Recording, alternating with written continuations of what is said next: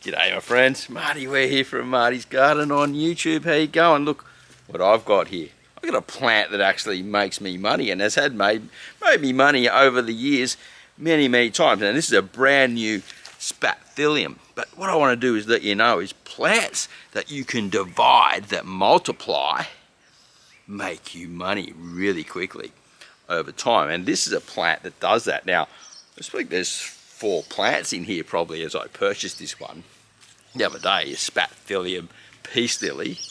Beautiful flower. And this is my favourite indoor plant. Now what I like about lots of indoor plants is that they multiply. They throw out runners and different things, and you can keep repotting them, and you keep one mother plant. So your mother plant becomes your money maker, right? So this is my new mother plant since I've moved into this new space here. I sold my Spathiphyllums when I moved out of my other place down in Camden Haven on the mid-north coast. I'm now in northern New South Wales in the Byron Shire, and this guy grows great indoors. Now I'll probably start a new space outside around the southern side of the house where it doesn't get a lot of light.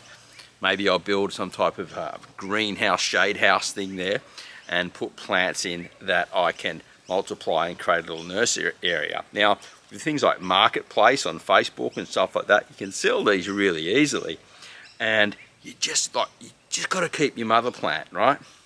And you can build out on your mother plants and have 3 or 4, so you've got even more stock. And then you can bring them into the house, you can give them away as presents.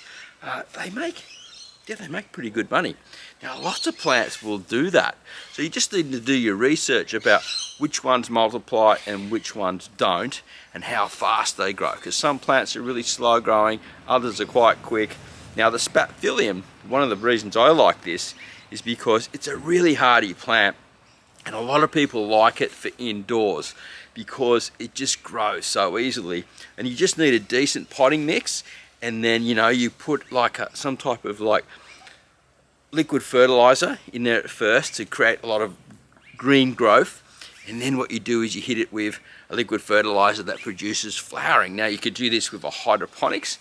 If you've got some lying around, a flowering hydroponics works really well. Now look how healthy that flower is. Man. This is just a beautiful plant, and I absolutely love it. Now what I'm going to be doing is I'm going to be looking at other ways that you can make money from around your place at the same time introducing it into the self-sufficient systems, because to be self-sufficient we need to make an income, right? We need all these different ways, and if we've got multiple ways of bringing in income, there's more chance of diversity and less chance of failure, right? So we diversify our income as much as possible, and these type of plants are one of them. So this is going in, this is a part of the micro farm, the brand new mother plant, the Spathiphyllum. Keep an eye on the channel, because we're going to be more stuff like this as we grow and expand out here in my little micro farm / self-sufficiency space. And man, there's going to be so much that you can learn from this place and implement. Bring in the money, bring in the food, save some dollars, and bring more joy and happiness into your life. All right, have a great day. Happy everything, and I'll see you at the next video real soon. Bye for now. Do you like that? Happy everything? It's cool, eh? Okay, what are you doing? I'm pulling out the weeds. Oh yeah?